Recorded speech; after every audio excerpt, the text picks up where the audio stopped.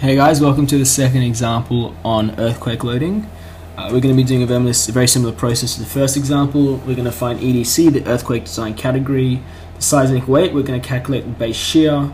We're going to use the equivalent static force method to calculate the design earthquake static force at each level, and then we're going to calculate the overturning moment. So this structure is the exact same structure which we used for the second wind load case example. So you might have done that example in the series and you would recognize this structure.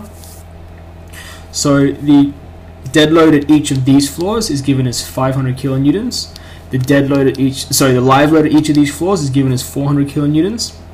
And similarly, that floor and that floor has a dead load of 1200 and 1000. The building is located in Melbourne. We're told that it's shallow soil. We're told that it's an intermediate concrete moment resisting frame. The importance level is 2. The annual probability of exceedance is 1 in 500, and it's a non-storage building. So it's, as a plan, it's 20 meters by 20 meters.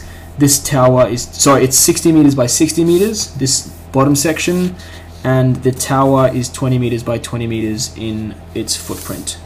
Okay, each floor is 4 meters high in this lower part, and in the tower, each floor is 3 meters high. So just in this video, we're going to be finding the earthquake design category. So step 1 is finding KP, the probability factor. Now we've been told that the annual probability of exceedance is 1 in 500. So we go to table 3.1, and we have probability factor KP. Probability exceedance 1 in 500 corresponds to a KP value of 1.0. Okay, so KP is 1.0 from table 3.1 on page 18. We can then find Z, the hazard factor.